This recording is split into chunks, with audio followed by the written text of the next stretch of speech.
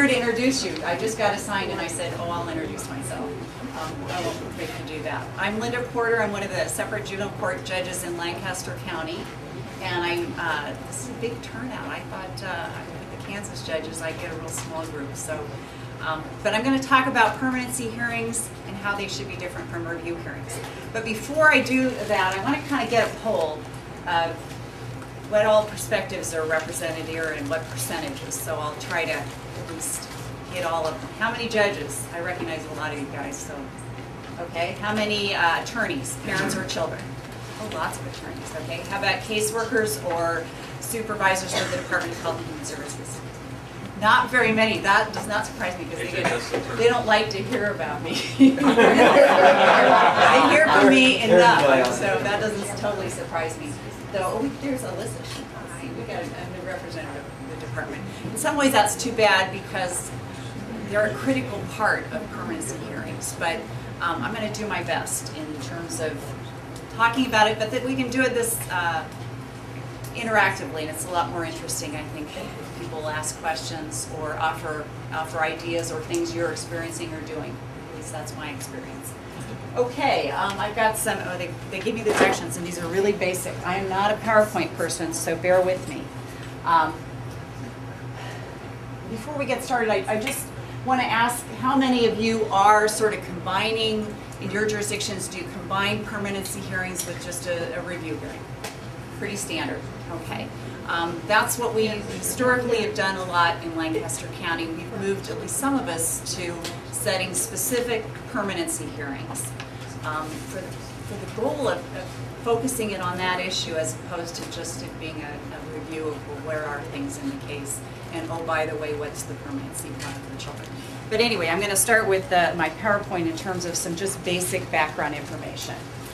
The relevant statute, and this is 43-13-12. Every child in foster care under the supervision of the state is required to have a permanency hearing by a court no later than 12 months after the date the child enters foster care, and then annually thereafter, once a year after that, during the whole time the child's in foster care. I don't think permanency hearings are required if the kids are at home. And my position is whether they're with a parent or either parent. I mean, it doesn't hurt, you aren't, there's no problem with doing so, but I don't think they're required in terms of the statute or 4E funding issues, okay? And for timing issues, a lot of people just set their permanency hearing 12 months from the date of removal. There's nothing wrong with doing that, but you do have a little leeway under the statute. For purposes of timing the permanency hearing, a child is deemed to have entered foster care on the earlier of the date of the first judicial finding that the child has been subjected to abuse or neglect. That's the date the court takes jurisdiction, not the temporary custody hearing, but the date you make a finding. We call it an adjudication hearing. Other people call it other things. But it's the date the court says this is an abused or neglected or dependent child. Or the date that is 60 days after the date on which the child is removed from the home. So if your adjudication comes pretty early on in the case, then use that date. But if you're like some of us have periodically been, where a case lingers for a while before there's an adjudication finding, it's continued, or you have a contested hearing and trial, then it's 60 days from the date of removal.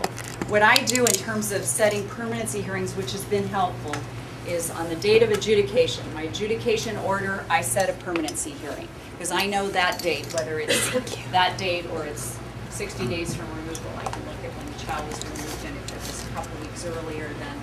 And in that adjudication order, I just set the permanency hearing a year from that date. And if the kids are returned home later, I cancel it.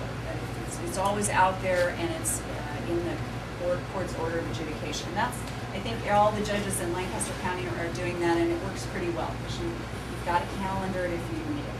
And unfortunately, a lot of times you do need it if kids are here after 12 months. Okay, this is kind of, I mentioned this earlier, and I apologize if I'm talking. Sorry. Separate permanency hearing versus jointly held with a review hearing. You know, review hearings are required to be held every 6 months by statute, and so it's very tempting to combine them, with, so that you don't have to have an extra hearing in there. I would really urge you to think about not doing that, so that you have a hearing that is specifically dedicated to permanency issues. Linda, how much difference is there typically in the evidence? At that point in time, isn't your extended review, the first one, you've got some time now, the family's been out, and so on and so forth. Isn't the evidence you got at the review hearing one that you're going to get at a permanency? Aren't they supposed to be almost? What other evidence are you going to get? Clearly. One of the things that I don't, this is a good question to ask you all, because I never know what goes on in the rest of the state. In Lancaster County now, the protocol for a permanency hearing is they have to do a separate permanency report. And they can offer a case planning report under their usual format, but they do the caseworkers do a separate permanency planning report, which is usually several pages long, and it details the whole progress of the case from start to finish, and details all the services they've provided, what the parents have done or not done, and they set forth specifically the plan. I get that in the court report portion of the court report case plan. Typically will have step-by-step, a history of what's taking place. If they've got intensive finding, preservation, how that's gone, so on and so forth. And again, I guess I'm questioning maybe you're getting plans that are better than ours have tended to be, but it's caused, I think, at least in our jurisdiction, people to focus on, okay, if I'm going to go in there and recommend, what we were getting before was just standard permanency plan is reunification, even though we're 12 months or 14 months after this child was removed, with no indication that anybody really thought about it other than just typical review. Reunification. And nobody was ever recommending anything but reunification, generally speaking, unless the parents were ready to consent to a guardianship or affirmatively consenting to something. Yeah. Linda, as a practical matter, when you're in the outside the separate juvenile court atmosphere, it's really difficult to get all the players together for multiple hearings. If you've got them in the room, use them, plus we have that adult docket that's sitting either side of juvenile that you got to get done. So it's more of a county expense too, because they're paying the lawyers to be there. One suggestion I'd make is then at least not really bifurcate it, but say we're going to address permanency first. Then if there's any additional evidence, but I want to address this. I do it opposite. I do the court reported case plan, and then we take up permanency. Okay. Maybe I should. But I just urge you, if it's going to be a meaningful hearing, and you want to focus the department on looking at it as that, as opposed to just, and by the way, here's our permanency plan. That, promoting the idea that the primary purpose is permanency. We'll review the case generally as well. It's been helpful to do it just permanency, because I get a report that is directed just to those issues and is reflecting more process before the hearing. And that's the unfortunate part of not having enough, a lot of caseworkers here is I really think a pre-hearing conference, and I think there's a breakout session sometime during this conference on a jurisdiction, and if somebody here that's using pre-hearing conferences before the permanency hearing, which I think is a great idea, because it gets people in a less formal situation, but presumably before the permanency hearing, and it ought to be more than just the day before, the day of, or a half an hour before, but gets people together to really talk about, okay, if reunification is the plan, what's the timeline over the next 90 days, for instance?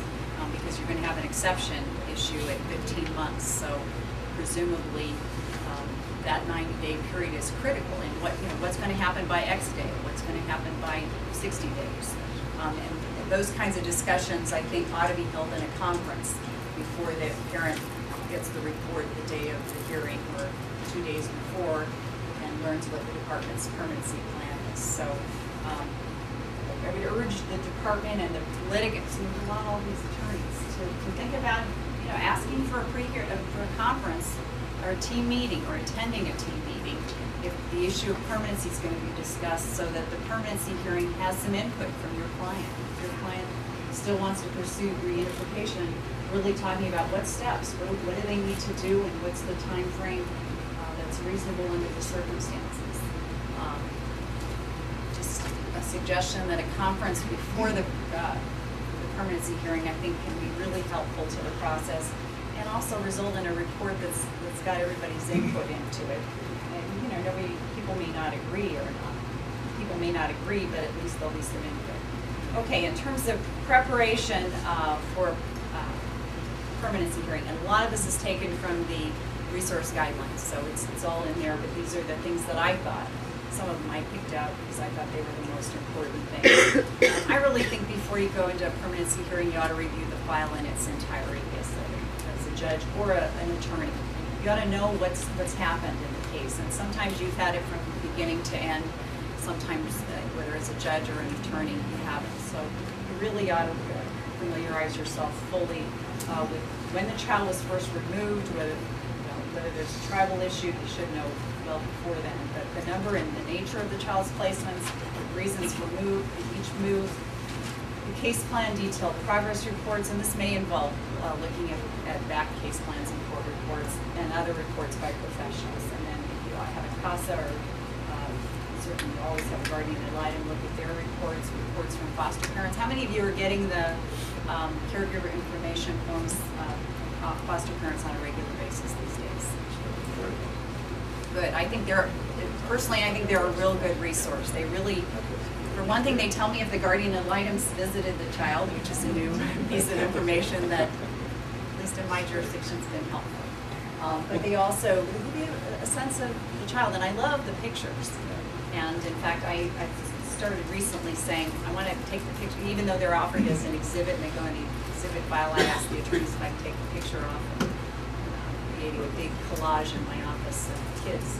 It helps to see the children that you're affecting. So reviewing those things.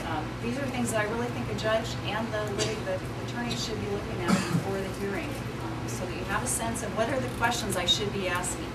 And it does take some extra time, but you know, it's once a year. It seems to me it's pretty reasonable. Okay, other parties. Again, here the pre-permanency hearing conference or team meeting, and you know, maybe a team meeting if everybody's holding those and they're required. That would be sufficient. But I don't know how often attorneys go to team meetings. In my jurisdiction, it's kind of hit and miss. Some of them do, and some of them don't. But it might be a team meeting that deals with the permanency hearing, upcoming permanency hearing might be a time when attorneys really can make a difference, and particularly in pushing for timing issues. I don't think that's something any of us address a lot enough. I heard Judge Key yesterday when he talked to just the judges talk about a practice he uses that I took some notes on because I thought that's really good.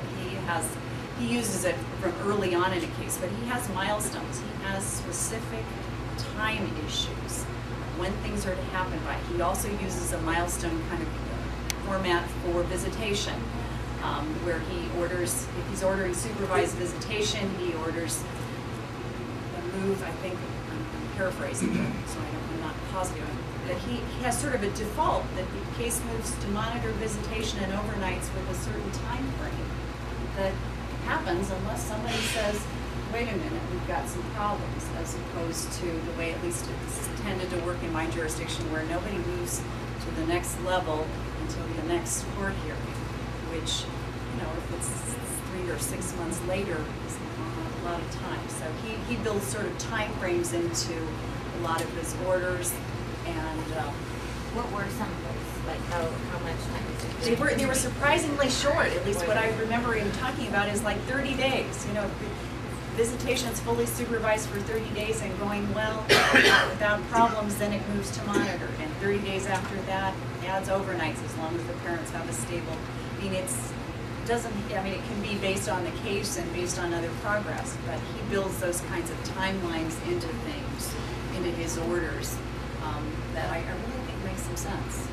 So this is something positive that I got out of his presentation yesterday, and really, with regard to a permanency hearing, I think could come out of an order. If the court's going to approve continued efforts to reunification, or reunification is the permanency goal, spelling out, and the parent shall accomplish this by within the next 30 days, or the next 60 days, or whatever. Linda, in Lancaster County, doesn't the Department of Health and Human Services make some of those same kinds of decisions?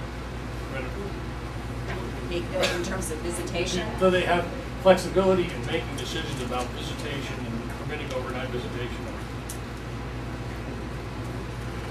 I don't think they feel they do. They feel they recommend very specific visitation, usually supervised visitation. We have moved to a system now where they will ask us to approve, move to monitored visitation with 10 days advance notice to all parties. That's kind of our standard provision. And so that provides the flexibility of not needing a stipulation to be presented in court or a hearing. Boy, they tend not to move without the court saying yes, or all the parties saying yes. And maybe that's not the case elsewhere. Well, I guess we do it more informally. We let them work it out. And then if they can't work it out, then they come back and ask for specific visitation. So do you just order reasonable visitation? Yeah. See, I'm really hesitant to do that because I think there's some Supreme Court case law that in Nebraska that says it's a delicate. Now you're going to throw the law in. You were doing so well. Now you want us to obey the law. Well, I think it is sort of an abdication of judicial oversight of responsibility to say visitation to be determined by the caseworker or the psychologist. But it's not determined by the caseworker, it's determined by the parties. I mean, they're all represented in that. Well, it may depend on, I mean, I recognize we have different cultures, but I don't set a specific visitation schedule. I don't say Monday, Wednesday, Thursday for a minimum of 3:30 to 5:30. That's unworkable and that's way too micromanaging. But I tend to do, minimum of 3 times a week, or it depends on the ages of the kids. And I know there's a breakout, and I urge some of you to go to it by Linda Sem, Judge Sem, on visitation issues, because I'm aware of the work that committee's done, and it's really interesting, really helpful. But we tend to order a minimum visitation and designate whether it's supervised, monitored, or unsupervised, and whether overnights are approved or not approved. But if you're working with a more flexible system and nobody's appealed you or complained, then I'm not suggesting you shouldn't do it otherwise. We just have been in a system where nothing tends to move unless the judge says move. And so the more you can spell things out as a default in your order, it will at least provide that flexibility. So, but anyway, I would urge you to consider either having pre-hearing conferences or going to team meetings, and before the permanency hearing, or before the 12-month review hearing and permanency hearing, to talk about what the department's plan is going to be and how your client, representing parents, gets there. Okay, these are the resource guidelines suggestions as to questions that the court should ask at a permanency hearing. And one of the things I'm just doing recently, and part of it was to try to make my hearings end on time, because I was running late a lot, is review hearings or permanency hearings. I now have a protocol where the exhibits get offered or received first, and then I call the case. I put them under oath, and I ask some questions that I want to know from having read the reports. I used to wait till the very end, but I found that I was a lot of times too irritated, and I was conveying that irritation. And whereas if I ask at the beginning, I'm a little nicer. At least I think I am nicer. But it also it saves time, because if you previously I was always letting the parents' attorneys start with the questioning, and that would a lot of times take a lot of time. We used to let the county attorneys start with the questioning, and that would be caseworker on direct examination for the whole half an hour, or whatever time. So I've gone to a system where I ask the questions that I have right off the bat, and hearings help, because sometimes it tells the attorneys the judge is worried about this, or the judge is not worried about this, and so I don't have to waste a lot of time about it. But I feel like it's the judge's opportunity. All these other people have all these conversations in all sorts of other situations, including team meetings, out in the hall, conferences, or whatever. It's the only time I get to ask any questions about what's going on in the case. So I don't know how the attorneys feel about it, but I don't think I'm acting as irritated with the caseworkers. So hopefully it's got at least that benefit. But at a permanency hearing, I really do think it's appropriate for the court to, and some of you all don't swear your caseworkers in. That's totally up to you. I do it so that it's evidence, but I recognize a lot of people are much more informal, and I don't think there's any problem with that. But I ask the questions that I want to ask, and I think at a permanency hearing, it really is appropriate, and there's nothing wrong with the court directing some of that question.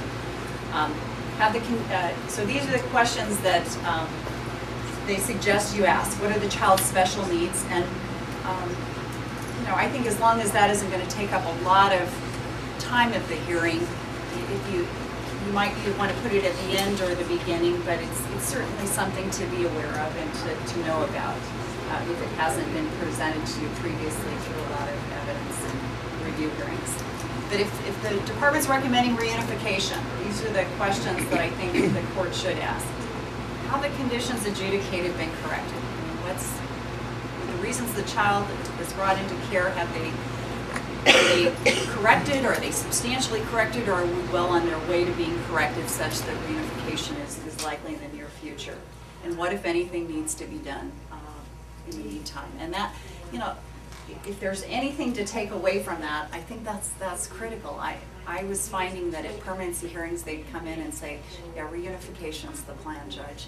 And I think, how are we going to get there? You know, how is this relating to why these children were removed? You know, sometimes it's simple. It's pretty straightforward. If the kids were removed because of the parents' use of drugs, and they're still actively using and visiting occasionally, if at all. I mean, I would hope that you might not get a permanency plan of reunification if there's been no progress whatsoever. But a lot of our cases are not quite as clear-cut, and it really is a situation that I think the judges and attorneys, if the attorneys are doing the questioning, ought to really flush out with the caseworker of where are we? If reunification's the plan, where are we in that process? What needs to be done? And have the reasons the child was removed been adequately addressed, that we can, there's a minimal standard of parenting or a minimal standard of safety that we can look at. And if reunification is the plan, I've been asking this a lot recently. All right, well, when's the child going home? And I get a look from these caseworkers like, I don't know. And it's like, well, this is 12 or 14 months after removal. When? You know, is it 30 days? Is it 90 days? Is it 6 months? Or is it another year? And those, it really stumps a lot of people, and that's telling, I think, in terms of whether it's a realistic plan. And hopefully, if you start asking a lot of these questions at a permanency hearing, you'll get better preparation in terms of reports, and the caseworkers will be more prepared to ask some of those questions, particularly if they really are recommending reunification still at 12 and 14 months. And, you know, once you get past that, what are the services that need to?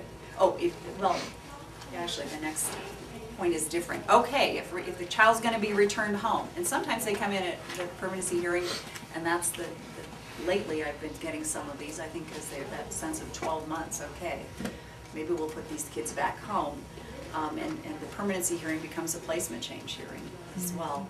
But what services are going to be put in place now to monitor the child's safety in the home and to ease with the transition? So be sure if that's either imminent, happening that day, or within the next 30 days, you know what the department's plan is in terms of in-home services or services to help with that transition. And then why is reunification in the best interest of the child? You know, questions about what's the child's relationship with the parent like, How does the child feel? Does the child know that this is what you're proposing, and what are their feelings and what are their concerns? Those are questions that, at least with kids that can talk, they should be able to, should answer and should have addressed in that work they do before they come into a permanency hearing. Okay. Termination of parental rights and adoption is recommended. Oh, one thing I want to tell you guys is about 2018 to 12. I waived or gave up the right to have them give me the 1 minute, 5 minute, 20 minutes. So when we're getting close to 12:15, I think somebody give me the old. And I'll just write down because I can go on. Okay, when you get a permanency report that recommends adoption, termination of parental rights, you get those very often.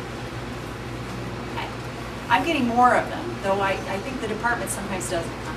What do you do when you get to the recommendation for concurrent permanency plan? Let's say the recommendation is reunification with a concurrent recommendation of adoption, which are polar opposites for the most part. And everybody gets confused, particularly the parents and their lawyer, about what are you doing here? You're recommending reunification at the same time you're recommending adoption. What do you do with those questions? You ask questions about both theories, and then the department, I think, takes the position that they have to recommend those things until the termination of rights the petition is filed, and then they can go with adoption. But until then, they have to recommend something. Yeah, that's been my understanding, is the department administratively have been told you can't recommend adoption unless there's been a termination filed. I do get that, and I make permanency findings. So I ask the questions sort of on both sides of it. It's hard when you're going to be the trier of fact on any termination. You don't want to, you're careful to try not to tip your hand as to what you think should happen or what you might be inclined to think should happen. But I have approved concurrent planning for both continued efforts at reunification and adoption. And that's when, quite frankly, any child that's been out of the home 12 and 14 or 12 or 14 months, and I'm using those two figures because of the timing issue, they ought to be doing concurrent planning. And that's a long time for children to be out of the home. Do you think those should be on the very first baseline? The concurrent planning? Absolutely. Well, good question, because it doesn't have to be, and you know, a lot of parents, they see that adoption in there as a concurrent plan and they just freak out early on. So I'm not sure you have to, unless, you know, if you come in at an early review hearing or a dispositional hearing and the parents have disappeared or not been visiting or not doing anything, you know, then I wouldn't worry too much about scaring them. But if they're doing, you know, I don't think you have to put it in right at the get-go. But anytime, you know, kids are kids either get moved home pretty quick or it's stretching out, and concurrent planning ought to be going as soon as you have a good sense that this case may not be clearly reunification. There's some real struggles going on, and you ought to be doing concurrent planning. But I ask these kinds of questions if I get a recommendation for concurrent planning. And I approve concurrent planning all the time. I generally, and this is just my practice, I will approve a plan of guardianship if the permanency report or the case planning court report says the parents supporting that at that point. They're willing to do a guardianship with their sister. I'll approve that as the sole permanency plan or the parent testifies, yes, I'm willing to do a guardianship. Or if the evidence is the parent's wanting to relinquish and is willing to do that, then I approve just adoption or guardianship if I got a clear indication the parent's on board with that. Dave? Does the permanency hearing, does it require you to approve a plan? I mean, when you say, I make no finding at this time as to whether or not the permanency objective is the most appropriate. You've had your hearing. Well, okay, here's the statute. In terms of the finding required by the court, the law. There we go with the law. The court's order shall include, shall is that one of those words that I take seriously, as opposed to may, which is, again, gives you more leeway, shall include a finding regarding the appropriateness of the permanency plan determined for the child, and shall include, and I'm not saying I always do this, whether and if applicable, when the child will be returned to the parents. You know, if the permanency plan is kids go home today, I put that in my order, they're going home today. Refer to the state for filing of a petition for termination of parental rights. I don't generally say that in my order. I should, if they're saying we're preparing a request, or I've done that. Placed for adoption, referred for guardianship. So you are required, and then in cases where the state agency has documented to the court a compelling reason for determining that it would not be in the best interest of the child to return home. This, I hate this phrase because I don't know if it's, I don't think it's, we don't have anything state legislators. I wish they would fix this because I think it's confusing. Yes. Oh, we do. Tammy. Tammy's here as a representative.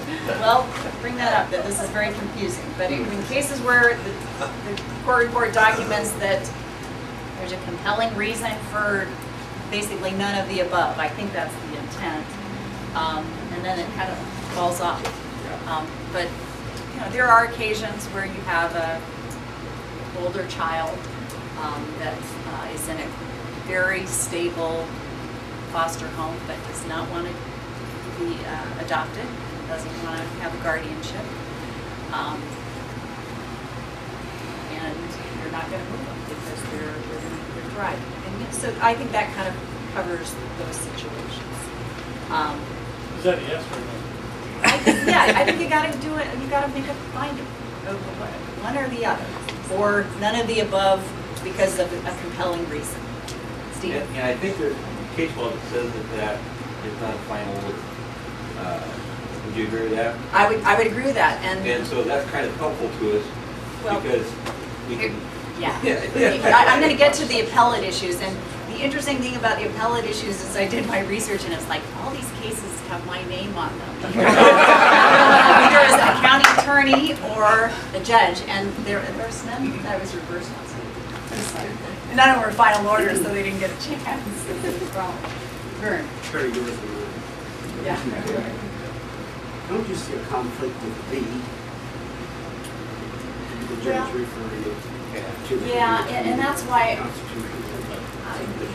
I never order, this is just, judges have done this. I never order a case to be referred to the county attorney or the department's legal for filing a petition for termination of rights. I do. I think that's a constitutional issue, a separation of powers. But I know there was an appeal of that issue, because I think it was Judge Rouse, and he must have been sitting in Douglas County. He ordered a case to be referred to the county attorney for filing the termination motion, and it was not a final order. So Yeah, I think that's what I'm talking about. Yeah, so it was not a final order. I want to go to that, because I know we're getting, well, we got it. I'm concerned that could arise if the judge may have already prejudged the case. Well, exactly. But Vern, is it a mandate, or are you just referring it for review? I think I mean, that's, you could the probably, language ought to be a little bit different. Because Right. It makes it sound like a mandate. And I you don't could thread know the that needle it by is. saying, I'm approving a permanency plan of adoption, and the agency's indicated they're preparing a termination request for the county attorney. Side issue, the permanency report that we're getting in Lancaster County, and anybody who wants to see a drafted one, I'll X out, I'll black out people's names. Just email me, and I'll make sure we send you one that's being used, because they are helpful. And actually, our county attorney told me yesterday that she finds the permanency reports that the caseworkers are preparing as real helpful in terms of preparing the motion to terminate parental rights. They sort of, in a condensed fashion, summarize all the evidence that would support termination. So, What's your thought as a judge on guardianship versus the adoption for younger kids? If you have a situation where you have family that, maybe adoption may not be the best way to go, and we have someone willing to do a guardianship, parents willing to agree, but then we have to run the problem of HHS says, no, that's not our policy. If they're under this age, we're not going to approve a guardianship. I mean, what's your? I haven't had to dealing with weigh in permanency? on that a whole lot. I've had a few cases where that's been worked out by the litigants. And, you know, I would just tell you that when it has been an issue, the department, my experience seems to ultimately cave if there's pressure. When it's a relative that says, I'm committed to this child, but I don't want to, you know, I had one with a mentally ill mother, and the child was with an aunt, and that was a baby. I mean, that child was removed from the hospital, and the department eventually caved and let the family do a guardianship because they wanted to preserve the mother's sense of having a role with the child. But it hasn't ever been something I've had to really say no, yay or no, yay or nay on in terms of that being appropriate. So Well, that's all I can guess say. that's the thing. I don't see where the department has that authority, because I made kind of a not law-based ruling when I said I don't care what the department says. I got to find what's in the best interest of the child. They're entitled to disagree with it, and they can get a 3-judge panel if they want to. But if it's overwhelming that I can get this kid in something permanent, And sometimes I think the Where- department is looking for the judge. If the judge approves the permanency plan of guardianship, that may result Yeah, in but them we seem caving. to run up against the problem a lot that they're this age, we're not approving it, or they'll give us a speech of how we have to go through this exceptions approval, and it takes another, you know, and I've had it come up in that situation, and then where you have the kids counselors and stuff, they want termination, and I have a counselor. I mean, saying- I think judges can approve a permanency plan of guardianship, and I suppose the department could appeal that if they disagree with it. I just can't tell you more than that. I haven't had it really squarely presented to me yet. Judge? Does the judge ultimately make a decision on the permanency plan based on the evidence, or do you have to get a motion from a litigant in order to make a change of some kind? In other words, if you're reviewing a case and you think, well, I think, you know, the permanency plan of X would be appropriate, that nobody's asked for it, do you have to wait for somebody to ask for it? Or can the judge just make the finding based on the evidence presented that the permanency plan should either be X or change to X? I think you can, I mean, the statute clearly requires you to approve at least at 12 months and then annually thereafter.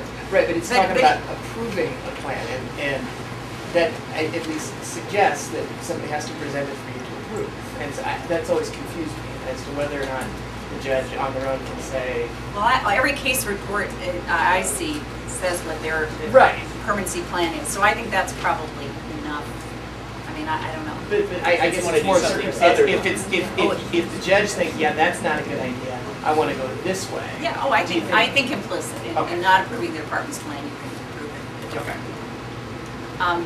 Appeals from permanency plan orders, you know, this is sort of an interesting issue in terms of, and I'll just be as candid as I can. Sometimes I've had a case where I've thought, you know, the most likely permanency plan, and in fact, Judge Johnson, who I sat in his courtroom last week or so, I noticed he makes a finding of he may make a concurrent permanency plan finding, but he designates one more likely than the other, which is kind of interesting.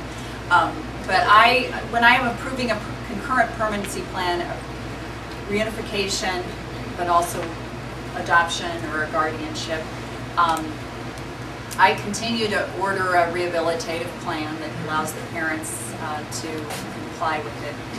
And the case that I had, two cases now that have gone up on appeal from my, one's when I was a prosecutor and one as a judge, have said that that's not a final order. As long as you're continuing to provide the parent with the services under a reunification plan, even if you approve a plan other than that, or approve a concurrent plan, and actually the case that was just appealed, it's in Ray Taylor something, that I approved a permanency plan of adoption for these kids. These kids have been out of care for a long time.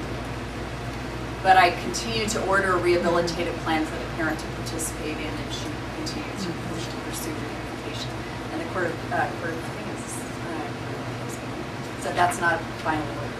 And the earlier case was a similar one where the judge had found a plan of independent living for youth, but continued to order services for the parents basically said that was not a final order, because the parents really, there's no substantial right affected, as long as a parent still has a vehicle to pursue reunification. And now I think if you made a permanency finding of, permanency plan finding of adoption and cut off parents' access to services, I think that's a different question. I think that might affect a substantial right of the parent. That might be a final order. And the reason I've always been hesitant to do that is, quite frankly, it's going to slow things down a lot.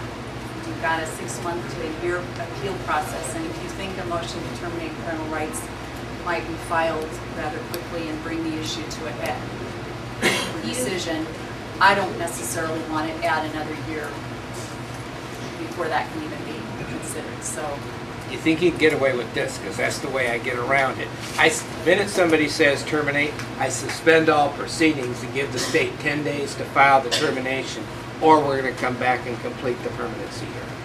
I just suspend it. that's an interesting. Because that's not a final order. I know that when I have termination filed, if I've got a hearing, a review hearing, or a permanency hearing, or an exception hearing, any of those things scheduled, and I am not outside the 6-month, I don't run into that 6-month review issue, I'll continue it until the resolution of permanency, the termination hearing, because you change any part of that plan that could be construed as a substantial right of the parent, and you open up an avenue for appeal and for delay, and sometimes that's what happens. So I just try to avoid that if I can. Have you ever ordered that reasonable efforts are no longer necessary? I have, and a case where I approved a permanency plan of guardianship, which is never going to happen because these are kids that are pretty old now and they don't want a guardianship. They've got a real allegiance to their parents, but very low functioning parents. But it was, it was 5 or 6 years into a case, and I just, when I finally made that call at some point, I didn't order the department. I mean, they have visitation with the children, but they don't have, I'm not ordering the department to continue to provide the mother with drug treatment. She's had some substance abuse issues. I'm not even ordering drug testing. I still have a rehabilitative plan that parents can do, but it's all of their own initiative and arrangements. So I've done it, and in part because that was a case that I thought, if they appeal that, I'm not losing anything with time in terms of, because there wasn't going to be a termination final or guardianship or anything delayed. But I generally try to, at least until the actual termination is heard and decided, try to provide that rehabilitative plan so that we don't build in some delays to the permanency for children, one way or the other. I don't always terminate parental rights, but I like to make sure. When you're doing the concurrent plan of adoption or guardianship with a concurrent plan of reunification with a substantially similar court-reported case plan that it was prior to the permanency hearing, what is the meaningful distinction of a permanency hearing at that point? Because I think I've gone through a long process of thinking, permanency exception, I don't really care. If my client's doing what they need to do, if the prosecutor's not going to follow a judge's directive and exceptions of permanency, it doesn't matter as long as the prosecutor is not going down the termination road. So if you have concurrent planning, what is the meaningful distinction of a permanency hearing? What's the meaningful distinction? What should a permanency hearing be? I mean, what's the difference between saying it's adoption, it's concurrent plan with reunification? If you're not changing the services, to me it almost should be like a purge plan on an order to show cause. Okay, I told you to do this stuff for a year, you haven't necessarily done it, but this is really your last warning. If you don't do it, 3 months from now, you're probably going to get a termination filing against you. To me, it could be an opportunity to say, and this is it. I'm going to order an adoption. I'm going to yank your services, and I'm going to give an indication that this is what's going to happen. But if you continue with all the same services, what really is a permanency hearing? Well, my suggestion, again, something that you take away is whether you're a judge or a litigant, a party, is that you ask for time frames.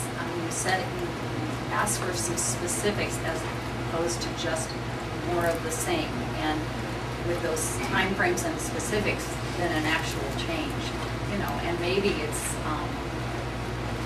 you know, it's aspirational. I'm not saying, but I would say to you, John, that if you do that, and because I've had these discussions with myself, if I do that, if I cut off all services, and I'm not, part of it is, you know, the department's not asking you to approve a plan that does that. In part, I guess, because that's their administrative, their regs don't allow them to do that until rights have been terminated. So you've got to have somebody showing that that's not in the child's best interest.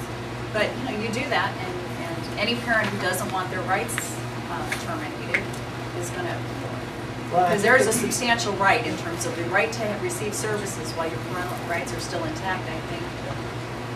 It does trigger a substantial right, and then you're going to add a year to the case before the issue of termination or probably reunification as well. Well, I think it's a good time for the lawyer to have become the Jesus with the client. So you've had 12 months. Well, and You that's... got 3 months left where it's really termination. That's one of the things that I would urge judges as well as lawyers to be doing. And I'm doing a lot more of it from the bench than I did when I started. And that is telling people every time. I've got on my docket sheet when those kids were removed, when the 12 months is up, when the 15 months is up. I've got all those dates on my docket sheet for every case. And I say to the parents, in fact, I said to somebody last week, you know, these kids have been out of the home for 5 months. It's time to stop messing around. Because 12 months, and I give them the date, I remind them again, because it's in the adjudication order, but I remind them again, we're going to be in here to decide what, you know, the permanent home for your children should be. And so those time frames should be driven home all the time, and I would urge you to reference that permanency hearing. Because really, when kids are going to go home, and this is, you know, I'm going to do the mea culpa, because you all broke out and got your stats for your regions, and, you know, Lancaster County is terrible in terms of kids that are ultimately reunified with their families. 12 months is our average. Statewide, it's 7 months. So, you know, we're not, most of our kids are not being returned until the time when we're supposed to have this permanency hearing. And the resource guideline says, you know, kids that have not been returned home at 12 months should be just a tiny exception of your cases if they're going to be returned home. And there ought to be extraordinary circumstances. And the reality is that there are sort of ordinary circumstances. So there's a lot of work to be done for all of us. But when you do have kids that have been out of care for 12 months for permanency hearings, I would just urge you to try to make them as meaningful as possible. And the judge can do it by asking a lot of questions, and it's getting the kids used to being asked a lot of questions about, okay, where are we going from here? And what are you doing? See if I can miss some stuff. Oh, sorry. I'm sorry, you guys are getting my back. Don't you think that ultimately at some point, we hear a lot that it's the judge, this is judge driven, but at some point it really is attorney driven, because even if you adopt as a primary permanency plan adoption or it's a concurrent plan, unless someone else, the guardian ad litem or the county attorney does something, it just sits there, because I don't know what more the judge can do other than keep bringing it back every month to see what steps we've made. And then after a while, we get tired of looking at each other. But at some point, that's You're right, just with your regard stuff. to living the permanency. And I'll be honest with you, I've toyed with the idea, and I have done it a little bit, not much. But for cases, I'm thinking, why is somebody not bringing this to a head as in filings? Or returning the kids home. It's like, okay, let's review it the last Friday of every month at 4 o'clock, you know? So where they are. And, or setting it on a 30-day review. And I know not everybody has the luxury of calendars that allow for that, and I don't really either. But it's to basically, you know, it's to keep it at the front of people's minds of why aren't we moving in one direction or another with this case. My last screen, and then I'll go back if I miss some or if we've got any more time, or I'll take more questions. But I don't know how many of you have these cases, but I got them. And there are cases where that is at 12 months, or sometimes it's like 24 months after the kids are removed. We've got cases that are just stagnant or at stalemate. They're just not going anywhere. And they're hard because the parents are still visiting their children and maybe participating in some services, but nobody's got any confidence that these parents can reunify with their children. And they've just been one thing that I've been trying, and I won't say with much success, but I've been trying to get the department to arrange some evaluations and assessments of the parents by psychologists or somebody willing to sort of look at all the work that's been done with the parent, all the visitation or services, and call it, can these people independently parent on a full-time basis? Because that's sort of what you need to move forward. That if they can't, or if they can, then put them home and put in lots of in-home supports and try it.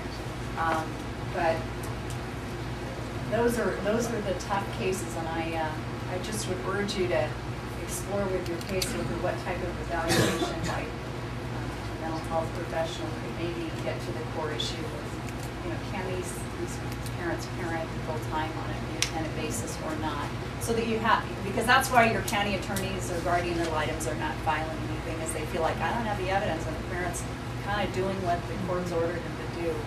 So what's going to happen? Aren't those types of cases too where the milestones are really important, where you say, okay, we've got this level, it's not good enough.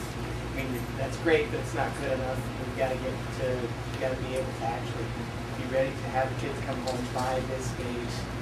Aren't those the type of cases where those milestones really are critical? Yeah, and looking back, those are cases where, I think they would also be served by, at the outset, a good evaluation of the parents and their capabilities and what type of services, if they're not just completely incapable of parenting, just way too low functioning to even, be left in the same room with the child without someone attending it. But getting good evals at the outset with recommendations as to what services are the best to put in place, and then put them in place, and then even whether it's that person that then reevaluates the parents down the road or somebody else. Those are the best way to deal with those cases, but I suspect you all are like we are, and unfortunately find ourselves a year or two into them going, gosh, what do we do? Do you think then you can really find termination under the best interest standard that we have to also prove when you have a case like that, where they're doing enough, they have that relationship, but we can't put the kids home?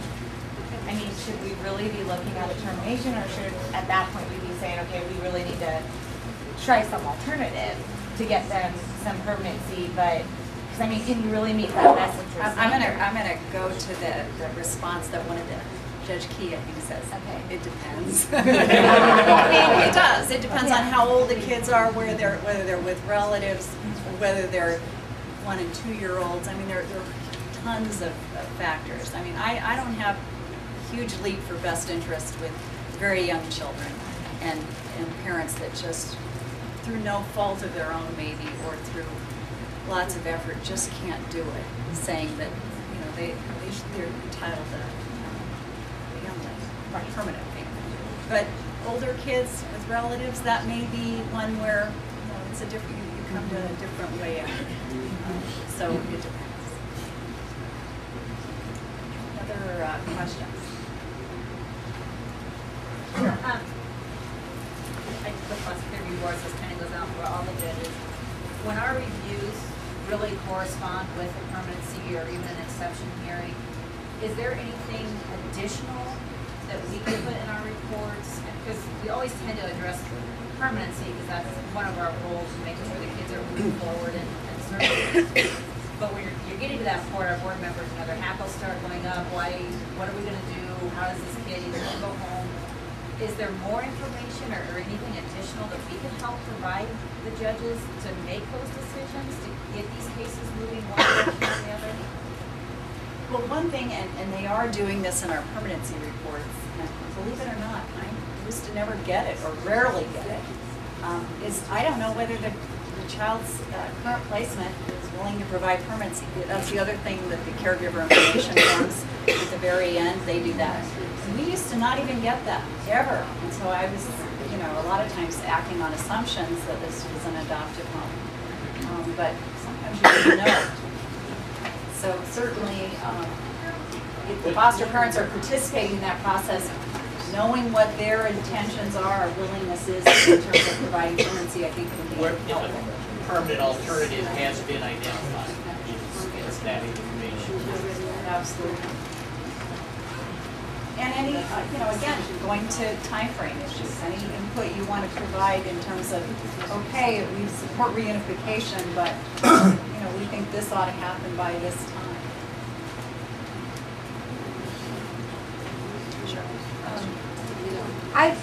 Sometimes I'll have cases where the child is removed and they're placed back with the parents and then they're removed again and they're placed back with parents.